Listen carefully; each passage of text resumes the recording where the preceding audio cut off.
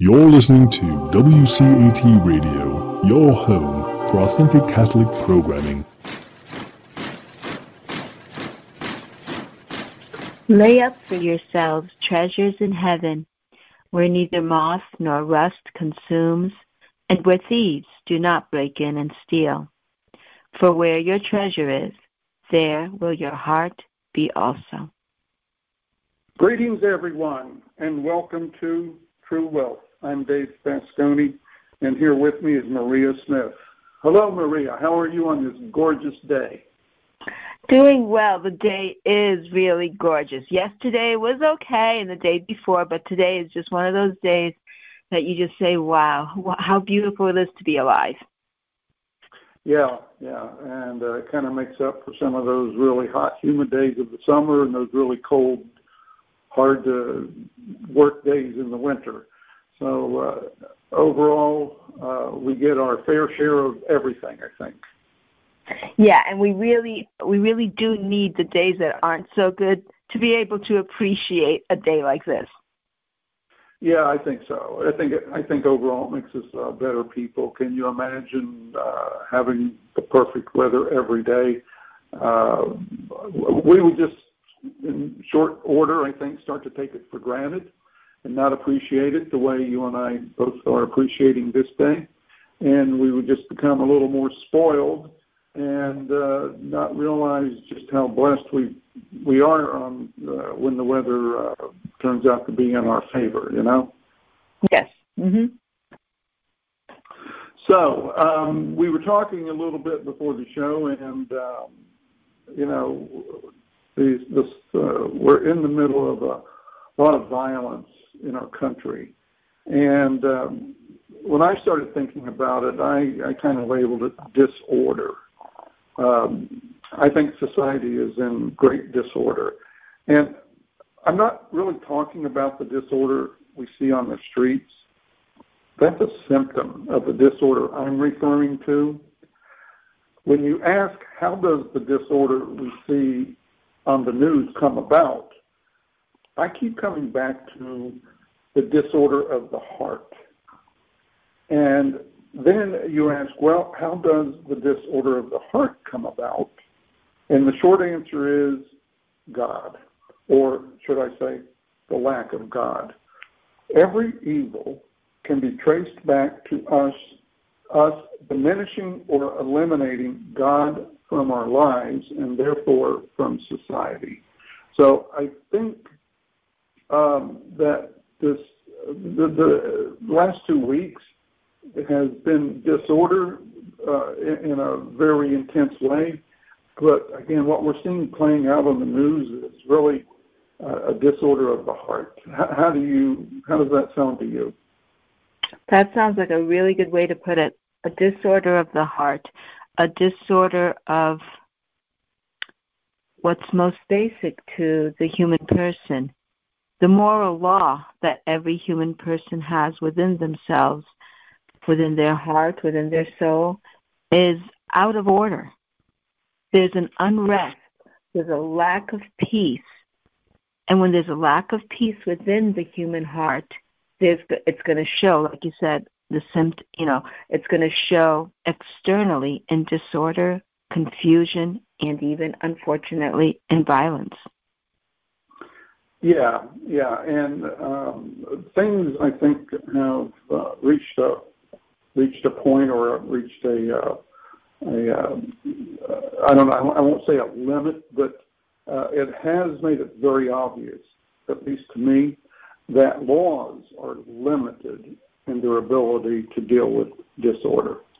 I think laws more or less kind of address the symptoms, because we tend to pass laws when someone or a group or whatever society is misbehaving, so we pass a law to stop the bad behavior. If we didn't have the bad behavior, there wouldn't be a law against it. There would not be a need for it. So laws really are just Band-Aids. They're just treating the symptoms. And if a society doesn't start to seek the source, the root of the problem, then we just keep passing more laws. And like I said, laws are very limited in their ability to control the average person, because if whatever is in your heart, if it's good or evil or anything in between, you're probably going to follow your heart, not the law. And so, once again, this whole thing keeps going back to lack of, we just put God in a very bad place in our lives for a lot of us. And that's showing in our lives. And I just can't seem to find any other way around that, because it all, when you start to do the research, you have to keep tracing it back to its source, and it always ends up in the lap of God for me. Yeah. You said that laws are limited. Well, laws are really for people who already want to do the good, and laws are meant to be for the common good. So if laws are not for the common good, if they're arbitrary or if they're for the selfish benefit of those who are enacting the laws, then yeah, people are going to rebel on both sides. I mean, we've seen this even with the lockdown in certain states, in certain areas, where the people in charge are saying, you can't do this, you can't sell paint, you can't sell, seeds, you can't open. I mean, a big store can open and sell and make more money than they already have, a lot of money. The big department stores, the big stores. The little ones, no, you can't. You can't sell your things. You're not allowed to. These laws are not fair. Many of them. I mean, I don't know, each one individually, but these laws were not fair, and people are protesting them, and people are disobeying them. And under God, we're not supposed to obey. Our allegiance is first to God, and we are not supposed to obey unjust laws. We're supposed to obey laws that follow in God's plan, because true law, true authority comes from God. And so when people take God out of the equation, and they just want to do laws that benefit them, I mean, some of the governors and some of the lawmakers, they let stores like liquor stores, tobacco stores, pot stores stay open because they get a lot of money from those stores. They get a lot of taxes from those stores. They don't get it as much from the other places. So yeah, close down those places.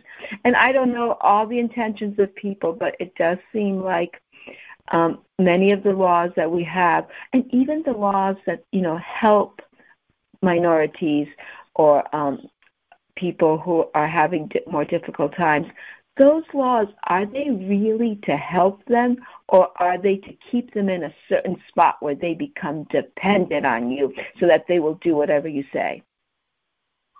Yeah, that's been, I think, discussed and argued for decades.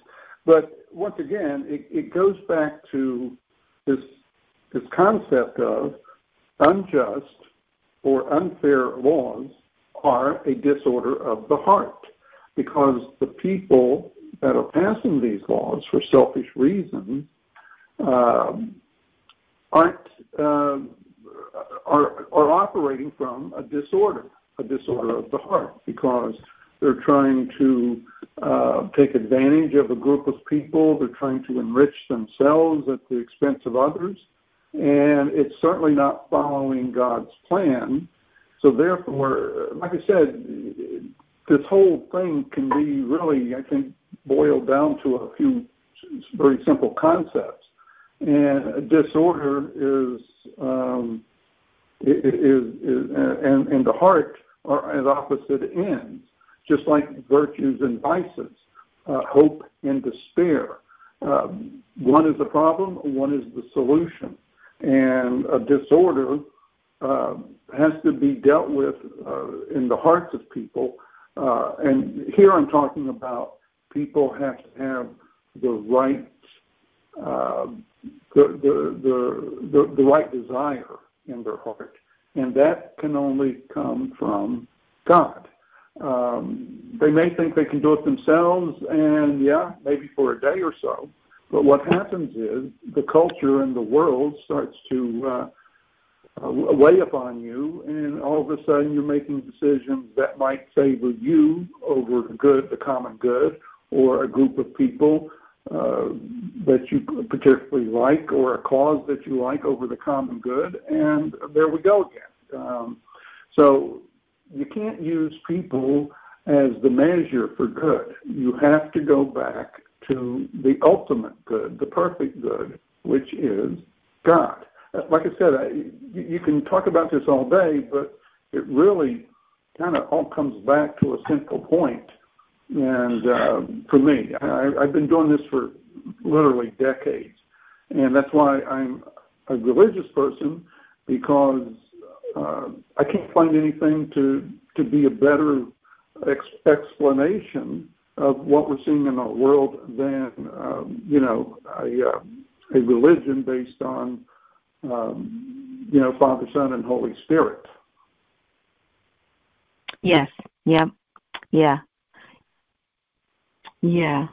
The moral law, which is in the heart, like you're saying, which, if it's not followed, if each individual does not follow it, becomes a disorder, which comes into all of society. And so the people, the lawmakers, the people who are governing many of the areas in the United States, not all, there are some who are truly trying to enforce the correct laws, who are truly trying to serve the people that they were, elected to serve, but unfortunately all too many aren't as well.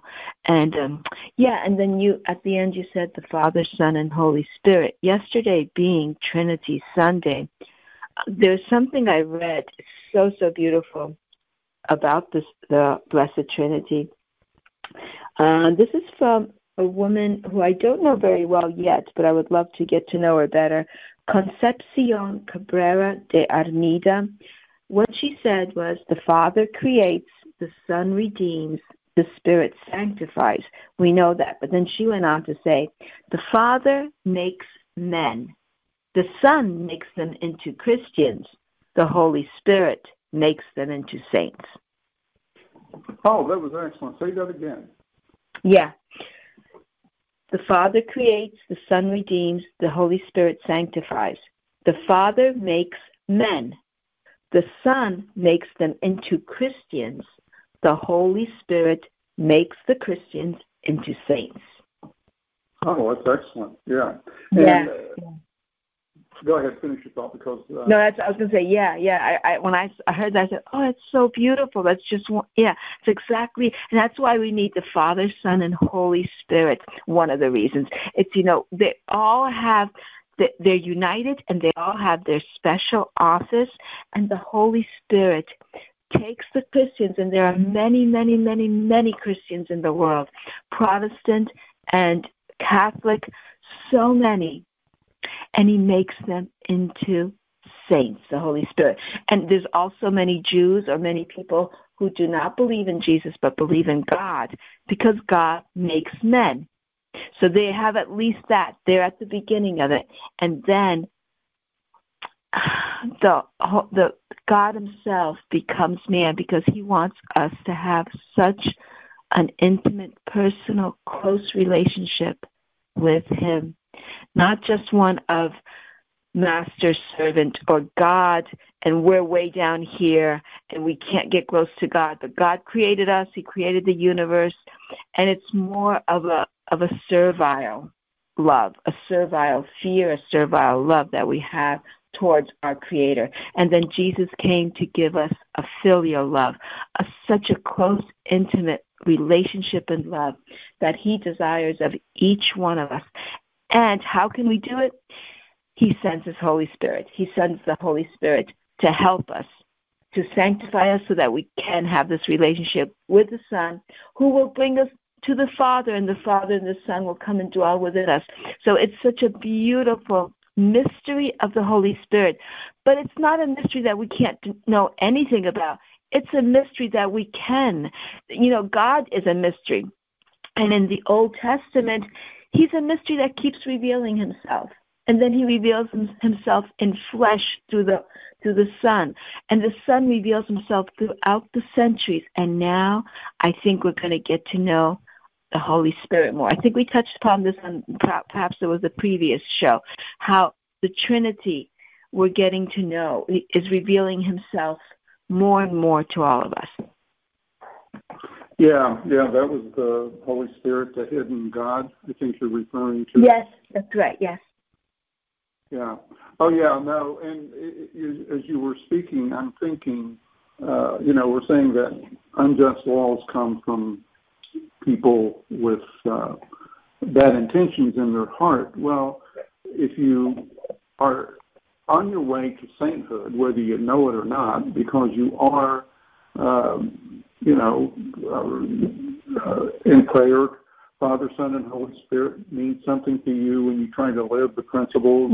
Actually, even if you're not doing that, I'm sorry to interrupt, but even if you're not trying to, even if God doesn't really mean too much to you, but you're trying to live a moral life, be honest, be kind, be charitable. If you really try to do those things, even though you may say, because many people do, especially nowadays, many young people say they do not believe in God. The largest group that's growing in America is the NONES, the nuns, people with no religion.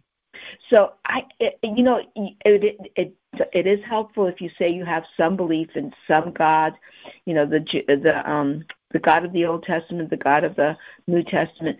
But if you're just trying to live a moral life, you're still, I believe, in the right direction. And everything that you were saying, I believe, applies to that too. Yeah. The one thing that bothers me about the people that try to do it without God, I think there are some really good people out there that do just what you're saying, but the problem that I see often, or I can see it happening, is if you start to replace your ideas of right and wrong because, in quotes, you're a good person, that all of a sudden you're moving further and further away from what the church teaches. And let's say, Christ started the Catholic Church, so the church teaching is what Christ taught his disciples and apostles about how to live, how to love, and how to live. And so I always go back to that as the bar that we should all, try to. That's our goal. That's the highest bar that we can set for ourselves, or the highest goal we can set for ourselves. And when we start to substitute our own ideas of what's good, and the church has a name for it, it's called relativism. I think you can slip into relativism very easily. Are there people that can maintain a very pure life without believing in God? I'm sure they can. So let's give them the benefit of the doubt. But I do think that in today's world, with all the temptations, it's very easy to slip into relativism. Yeah, exactly. Really, it's very, very difficult if you say you don't believe in God to really be a moral person, I believe, because you're going to be swayed by certain things. Right. You don't have the grace, you don't have the guideposts, you don't have the guidelines. Yeah, exactly, it is. And sooner or later, I think what you said does happen. Sooner or later, they're going to make up their own rules or sway towards the wrong side, or they might keep trying to find and seek the truth. And I think that if they do, and really they're going against a lot of odds there, they're really, like a salmon going upstream trying to serve the truth without God. Well, yeah, and this is where someone that is seeking the truth on a genuine basis would hopefully come to that realization that we already had a man here that told us the truth, the pure truth, and his name was Jesus Christ, and he's already done all the heavy lifting. I don't have to try to figure out every situation because his church has the guideline, has the roadmap for me to follow, And all I need to do is spend my time and focus my attention and my strength on following church teaching. Now, for some people, that would be a bitter pill because they would have to admit that, something is better than them or bigger than them. But I think if it's the right institution, and that you should do your own research to, so you're comfortable with it. And that's what I've done, and that's how I got to this point. Because, like I said, the truth is out there. It's been out there for 2,000 years. It's just have people wanted to listen to it or not. And so the person seeking truth, I think, could gravitate, might end up going around in circles for a while, like a spiral, ever-tightening spiral, but he ends up believing in God because God is the source of truth. I mean, does that sound like that could happen in one of these persons' lives? Yeah. Could you just repeat what you said at the very end? Well, I just think that anyone that's seeking the truth ends up at God because yes. if they're, they're going to start to read books on philosophy. I'm firmly convinced. Yeah. I'm firmly convinced. Yeah, Maria, that's my point. You may have started out trying to be the good person, the truth seeker, but if you are doing that, you will end up with God because that's the source of truth. I'm not sure how you could miss that along the way. Yeah. I'm firmly convinced. I don't know if it would be 100% of the people would end up there. I think that if they're genuinely searching truth, I think they're going to end up there. And I think that if they're genuinely searching for true love, for kindness, for beneficence, for just for the greatest charity, the greatest love, if they're really seeking for that, they're going to have to end up with God. You have to, because there is no... Anything on earth is going to disappoint. You're not going to find the height. You're not going to find the absolute truth, the absolute love in anything on earth. So I think that you're going to end up there. And what you were saying too before, that they're. I think you said. What did you say, that they were scared of finding something bigger than them or better than them? Yeah. I think people are. Yeah. I think that hits it right, just hits it exactly where it hits it right on the nail right on the head. Sometimes I have a hard time with that. But anyway, because it's really pride. It's really saying, I don't want something to tell me or to be better than me. I want to be my own person, my own God. I don't want something other than me, outside of me. When somebody's an adult, nobody's going to tell them what to do. Their parents can't anymore. And if they don't like their boss, they'll get another job. Nobody's going to tell me what to do if I don't want to do it. And this is where God comes in. And I think that this is a difficult thing, even for many, many, many people who say they are religious, even for many of us. I know for myself, I think now God has given me the grace that I really can say to God, whatever your will. But I know for the longest time that caused me great fright, thinking, what if I don't like what God wants from me? What if I don't want to do it? What if it's too hard? What if he's going to ask me to suffer or do things that I really don't want to do? And I think that if people are honest and say they want to love God, but they don't want to say to him, whatever you want, no matter what, I will do it. And that really is the trust that God wants from each and every one of us, to say, I trust that you love me and know what's best for me so much more than I ever could. I trust you so much that no matter what you inspire me to do, any good, obviously nothing evil, any good that you inspire me to do, I will do it, because I know that even if I think I can't do something, it's too much for me, or it's too hard for me, I know you will give me the grace to do it. So that's something that many Catholics, many Christians, Protestants, it's a very difficult thing to really say, Jesus, I will do whatever you want me to do. And so that's where it comes, like, I don't want somebody telling me what to do. What if it's something I don't want to do? And that's one thing. That's the pride, which is you don't want somebody telling you what to do, somebody bigger or better than you. And I think another part of why people don't want religion is bad example from their parents, from other people, their clergy. And also, I guess this is also a way of pride, Dave, thinking, they believe such silly things. They believe such foolish things. They're doing such, things. I couldn't do that. I think it just goes back to pride. Why would I kneel to, actually, that could bring us back to the beginning of our topic with the disorder that's going on. Right. Maria, what you're talking about, all of those are disorders of the heart. Yeah, I've seen videos and I've seen some news where people are kneeling to other human beings and saying, all kinds of things, showing them either an apology or showing them their union that we're going to kneel to you because of what has happened to you.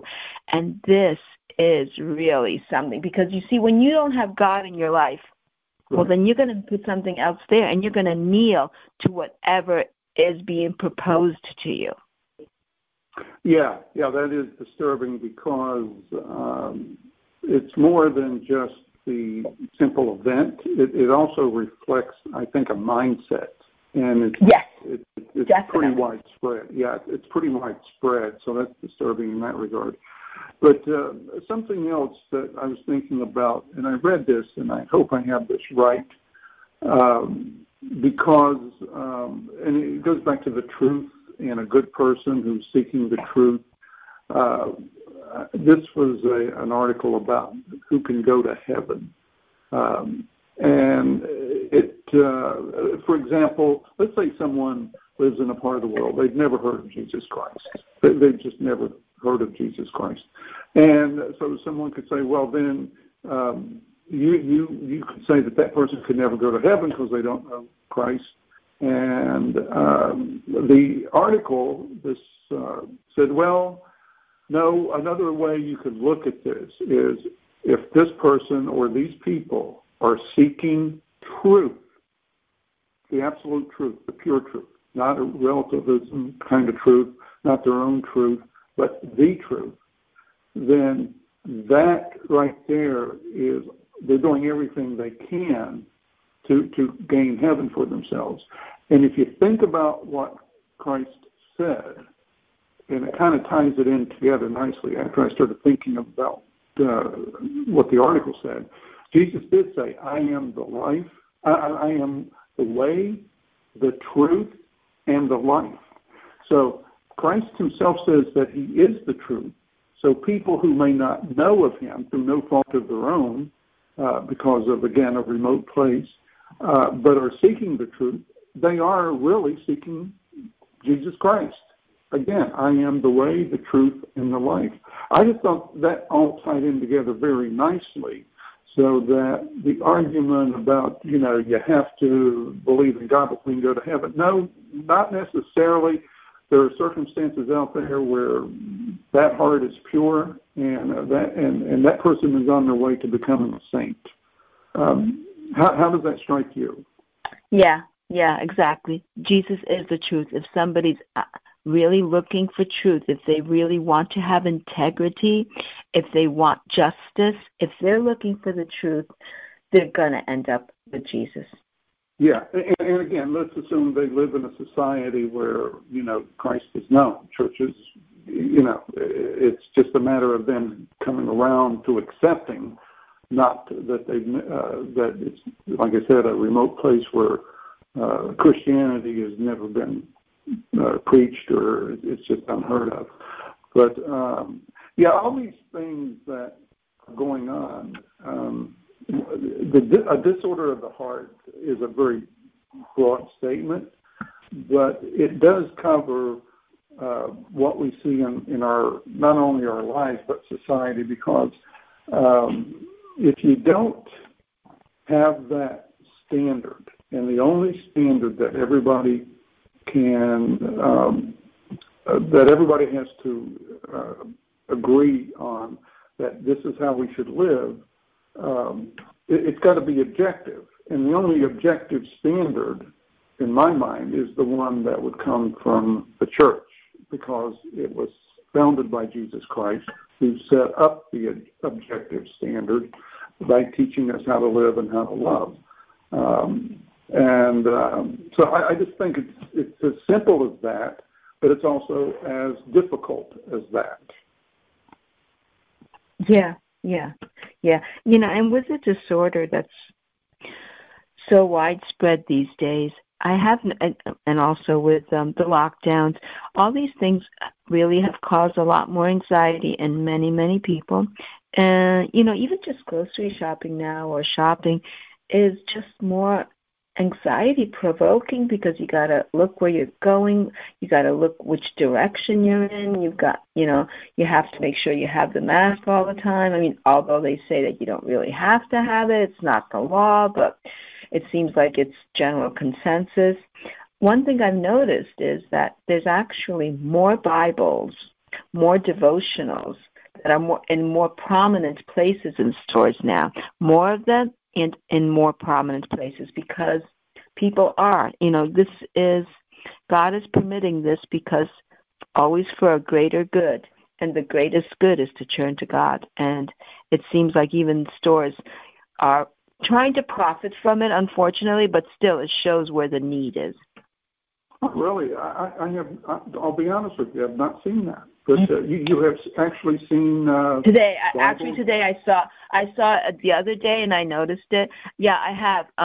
There was actually in the Walmarts near where I shop today. It was in a more prominent place, and there were devotionals, Christian things, and before they were in a. I haven't really noticed them there. I've noticed them in the dollar store.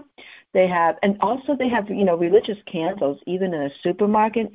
In a couple of supermarkets that I go to, they have religious candles, Catholic ones, because they have a large Hispanic, and the Hispanics, oh my goodness, so many of them are still Catholic, even though so many do leave the Catholic Church. And that's one of my prayers, really, just to be able to reach out to the Hispanics and befriend them, because really, I believe probably that's my belief. I'm not, I don't have statistics on it. I think the reason that they leave the Catholic Church primarily is because of fellowship.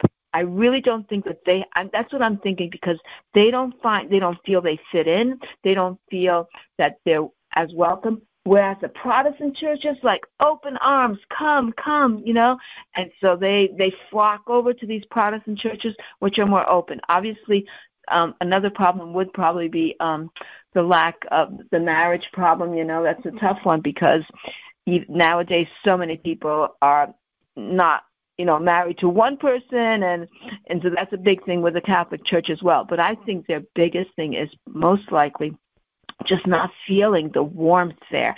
And I feel a kinship. I'm Italian, Southern Italy. I feel a kinship because for me, too, I've actually felt that in the Catholic Church. And when I was young, I went to several Protestant churches for a while, not very long.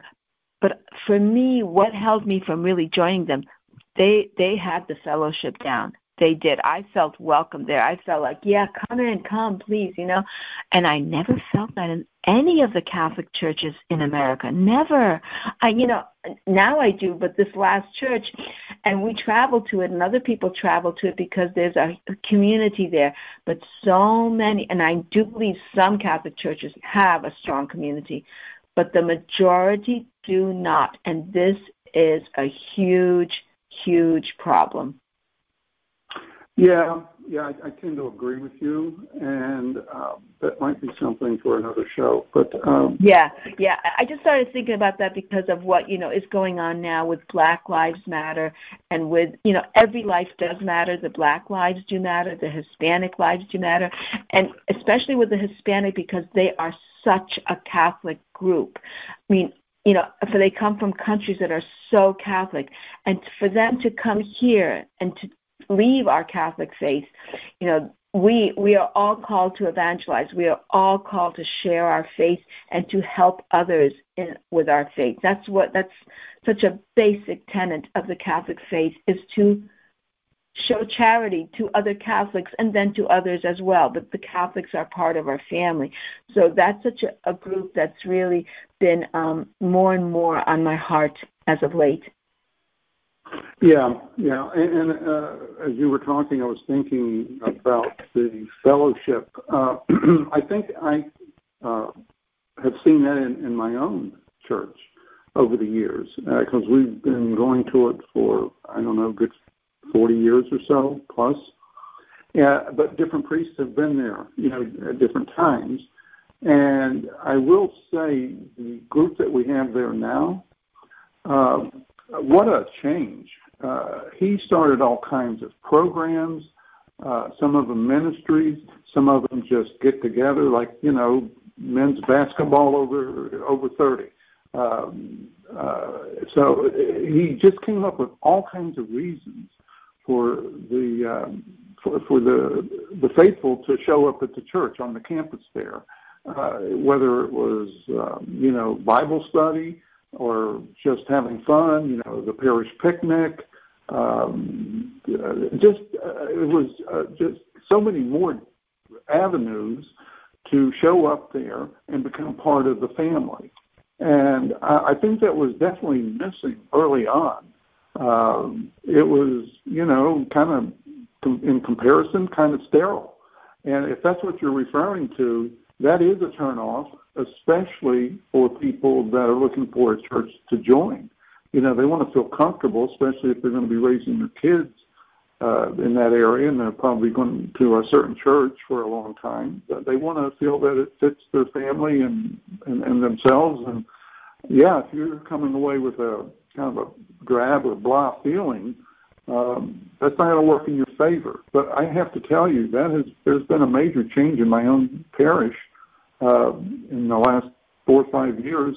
I think it was getting better as we went along, but there was a major leap just 4 or 5 years ago when we had this new priest come in. He's really made an effort to enhance the living, coming to the campus for many different reasons other than Mass or holy days or adoration or anything like that. That is really wonderful. You and all the parishioners there are truly, deeply blessed. I think so. And as a matter of fact, I think I accused him of that a couple of years ago. Was on the way out. I said, Father, I think you're trying to not allow people. They don't need an excuse to go anywhere else. You got so many things going on here. That the only place they need to go is here. I love that. Yes. Yeah. They don't have an excuse to go someplace. Yes, that's wonderful. Yeah. Oh yeah. I mean, we'll have dinners, and he's got even what is that? Theology on Tap. Where you go. That is so great. Oh, my goodness. Theology on Tap. You go across, there's a local restaurant there, and I'm sure it's under control, but, adult beverages, but it's theology on tap. I mean, like I said, except for maybe going shopping, food shopping, or going out to buy a car or some hardware supplies or something, you really don't have to go too many other places than just coming to our campus. So that's a good thing. Wow, that sounds so, oh my goodness, so wonderful, so enticing. Really, it's like, oh my goodness. Oh, praying, I'm going to pray. I'm going to actually pray for that many other places, that this becomes very contagious and that this spreads all over. Oh, Maria, I know you know our church, but on Saturdays at 1:00, you can. They do a Ask Father, I think, or it's an hour where they just sit in the living room since they can't get out. We're in lockdown like everybody else, and they just answer questions. And the pastor there has a dog. His name is Fenway. And the dog will even get questions. Fenway's in the picture. And it's like sitting at a picnic having a conversation. And the last few times since we're into summer, these priests have been in shorts. And the questions appear on the screen or whatever, and anybody can tune in, anybody can ask a question, and they ask really good questions, faith-based questions, and you get really good answers. And my wife sounds excellent. Oh, try it. Tune in. You can tune in. All right. Yeah, I think I will. Yeah, it's 1:00 on Saturday. My wife is a regular. I mean, because we sometimes eat lunch a little bit late, and so she goes, "Listen, I need to be somewhere at 1:00," and that's where she is, sitting in front of the computer watching this. And it's been great. Also, there's a young lady that's going to be a nun, and they gave her an hour. I think it was a few Sundays ago, where people could call in and talk to her about her vocation, and it was just excellent. One of the priests was with her. It was just friendly conversation, and you just feel like you're part of that family. I'm glad you brought that up, because I have to tell you, anyone looking to come into this parish, I think, would find that fellowship that you were mentioning was missing. Yeah. It certainly sounds like you have that family, you have that warmth, that welcoming attitude. Oh, that's so wonderful. And that close-knit, really, that's what our churches should be. We should be going there. Yeah. We should know who the other parishioners are. We should know them so well. That's how we can love them. And when we love them, we'll want to get to know them better. This is what creates a family. And every church is meant to be a family, and every family is meant to be a church. Yeah. Like I said, and it starts to solve all these societal problems, too, because people that, go there, they learn from other people, they take their faith seriously, they want the common good. You don't need laws to do this. You've got the church, and the churches should, whether it's Protestant or Catholic or Jewish, or it doesn't matter. Faith religions should be the ones, sponsoring the good behavior, not laws. Laws are the fact that something has failed in the system, whereas the churches and the religions are the ones that would minimize the number of laws needed, because the people have a good heart. They've gotten rid of disorders of the heart by being a part of a religious family, I think. Oh, I think you made an excellent point. When people are happy, they feel wanted, they feel welcome. When people are happy, they are going to do the right thing naturally. Yeah. They're not going to need the laws. When people are unhappy, they're going to need more and more laws, and then they're going to feel more and more unhappy, and it doesn't work.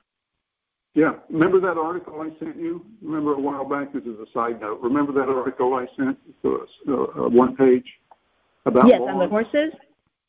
Yeah. Take a look at that. Yes. Read that again now that we've had this conversation. And that's really where my comments were going. Laws tend to show that things are broken down. Fewer laws means a more just and a more loving society, fewer disorders, because the church's religion is doing its job. And when it can't or it won't, then this is what you get. I mean, the disorder is what you get, what you see been seeing on the news lately. Because society is in the process of breaking down, I think. Oh, yes. Oh, yeah. Absolutely. Absolutely. And there are some people who really have evil intents, who want the society to break down. And they are fostering it, encouraging it. Yes, I know, unfortunately. But praise God, your church, your pastor, your church is doing so much good. And that good, it will just get stronger and stronger. That's really, really wonderful. Yeah. And I have to tell you, I don't know, it's just the fact that these are young priests. The fellow that came a few years ago, he was in his late 30s. And we had one priest, probably the youngest priest I think that was ever ordained around here, was 25. Wow. And the one we have now, he went off to the military to serve as a chaplain in the military, and he was replaced with another priest who was just ordained. He's in his 30s, but he's excellent. I mean, I just can't say enough good things about the priests that have come to our parish recently, and they've all been young. Well, the first one was young. He'd been out of seminary for some years, but the other two were just just ordained. And I got to say, I think the seminaries are doing an excellent job based on the two that we've seen lately. That sounds so good. That's really something to really thank God, give Him so much thanksgiving and gratitude, because I've seen, even, during these very difficult months, these past months, I've seen so much good. There is so much good that, with your parish, with things that I've seen in my own life, with my own family, in my own parish, there is so much good. Like Romans 8:28, all things work for the good for those who love the Lord. And even things like lockdowns, and even it's really hard to find the good in the violence that's been going on. But everything, God will bring a greater good. Yeah, and I have to tell you, as you were talking about that, I'm glad you mentioned that verse, because I can't, say for sure. It just seems like to me that the sex abuse scandal in the Catholic Church caused such a reform as to how they, screen people for the priesthood. I'm actually thinking that we are the benefactors of that, because, and again, I don't know the process. I'm an outsider a little bit on this, other than what I've heard, in the news or at church or whatever. But I think as horrific and how evil the sex abuse scandal in the Catholic Church was, I think this is the good that's coming out of it. We have gotten such a fresh crop of priests that are so intense. They live their faith. I mean, you can just tell it when you talk to them, even before they become priests, when they're deacons and they're doing like an internship. You can just, when you talk to them, it's amazing. You just can feel it. So you talk about God being able to bring something good out of evil. I personally think that's one of the fruits one of the good fruits from that abuse scandal. Yeah. I think you're right. I think you're probably quite right. Yeah. Well, we've gone over, but it's fine. I mean, we always have such wonderful conversations, and we could probably keep on talking for hours and hours, but. I know it's these kind of subjects just you never run out of material. I mean, one thing leads to another, and it all ties together. So that's why I think we flip over a little bit. So okay, yeah, well, it all ties. Yeah, it all ties together, and really, it all ties together. And no matter how dismal, how bleak things look, there is God who cares for us and who can inspire, give us hope. So really, when we're talking, it's really good that we bring up these things that are going on currently, and really always put a positive, hopeful light on them, because otherwise, if you look at just what's going on, it can be very, very depressing, very, very disheartening. But we're always putting a positive spin, which is why it's so wonderful to talk about these things, because otherwise, if we don't communicate, if the parishioners in the parish don't communicate, individually, we will feel more and more anxious and disheartened. But when we talk about these things, and with our radio show, with each other, we're really helping the body of Christ to be inspired, encouraged, and hopeful. Absolutely, yeah. And not only that, but I think once people do get engaged, they get a sense of peace and joy. They keep coming back for more. And the hard part is just getting them to take that first step, to get them there, and start to engage somehow, as they say, meet people where they are, and then just simply over time they see what's going on in your life and the peace and joy that you seem to always have, and they want that. And they'll ask. And when they ask, that's when you answer questions honestly and truthfully, and and pretty soon kind of, light the fire, and we'll take it from there. That's been my experience. Precisely. Yeah, you said it just exactly the way it is. Exactly. We have to have it within our own hearts. And actually, this brings us right back to the very beginning of the show. If we have this peace, this joy in our hearts, we will have order in our hearts, the proper order, which is the opposite of the disorder that creates the disordered society. Exactly. Yeah. So, okay. Well, that's a good place to end the show today. So, on the topic, now let's close with a prayer. Hail Mary, full of grace, the Lord is with thee. Blessed art thou amongst women, and blessed is the fruit of thy womb, Jesus. Holy Mary, Mother of God, pray for us sinners, now and at the hour of our death. Amen. Amen. Take care, Maria. Have a great week. Oh, you too, Dave. God bless everybody. Bye-bye.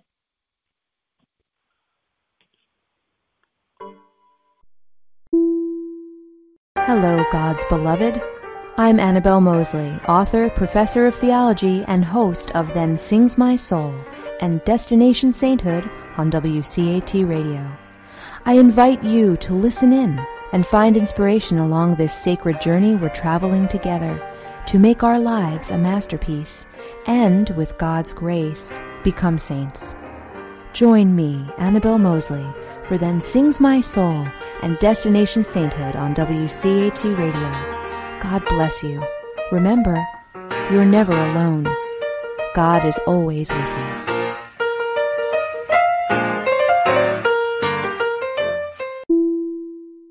Thank you for listening to a production of WCAT Radio. Please join us in our mission of evangelization. And don't forget, love lifts up where knowledge takes flight.